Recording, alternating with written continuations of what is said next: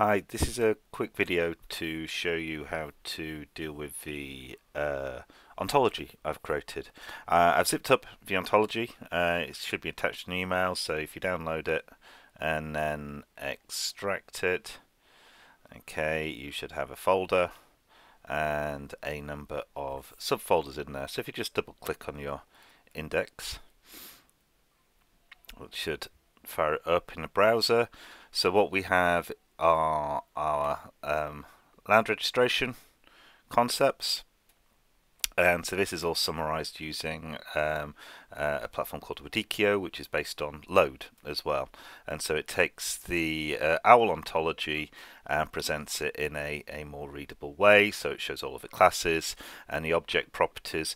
One of the nice elements of it is it includes this WebVal visualization framework.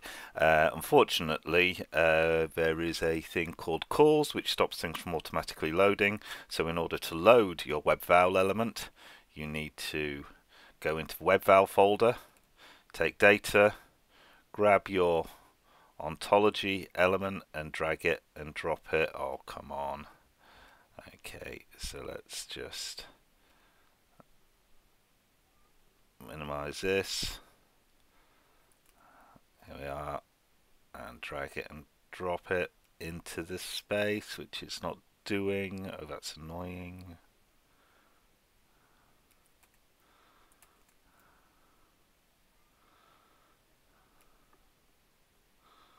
There we are. Drag it and drop it into there. Okay, fantastic. And then what it'll do is it will open up the ontology. There's a few things that can make it easier to deal with. So if you look on the filter, turn on your click on data type tab, turn on the object property tab, reduce your degree of collapsing so it shows the full ontology and relationships. And if you click on one of the classes, you'll get the whole metadata and descriptor in here, and you can zoom in by right clicking, and you're seeing here that we've got the relationships and edge relationships between concepts. So here we have a thing that's described in our compound element predial land, i.e. where land is owned by other parties, and so predial land is land which has a party, is a cadastral unit party. Right, brilliant. So it's that right is held by land, and the right that it's holding is a numerous clauses right. Brilliant, part of our right index because we've got an equivalent relationship. And what's the final one is that this is part of our oh, that's it, and that's clearly what it is. Predial land is holding that information. Oh no, it's also got a relationship with land. So I think other part of our options here are we can extend our, maybe it's in a mode. Here we are. Data type distance, class distance. Yeah, we can spread things out a little bit. Anyway, so that's all in there, and that's quite cool. But you can look at the classes in here. So there's a full list of classes. Essentially, each class is defined in terms of what its upper level relationship is. So absolute land here, which is described as something which has accurate survey associated with it, has a superclass called land, and is disjoint with relative land, which is something which takes a grounded concept and then has a verbalization associated with it.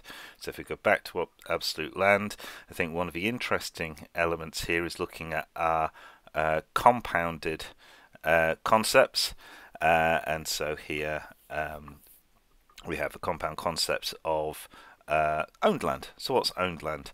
Well, owned land is based upon other primitives. So you have a right holding party, and that right holding party has an ownership right, and that ownership right is over an area of land. So that's all well and good. So all of those definitions are in there. Right. Apart from within this little view, you can just take the ontology out. Now you can download the ontology as it stands, just clicking on the format RDF XML here, and so you'll see here that now what we've done is it's downloaded the ontology. So if we go into our folder We can have a look at our local installs, Protege 5, and so let's just run Protege. I'm sure as you're aware, Protege is an ontology viewer produced by Stanford and quite a lot of impact from Manchester as well. So let's open up that ontology that we have. So, whoop, I haven't used this on this machine in a little while, so it's got loads of updates. So let's pull out our downloads. Here we are. It's got our ontology RDF.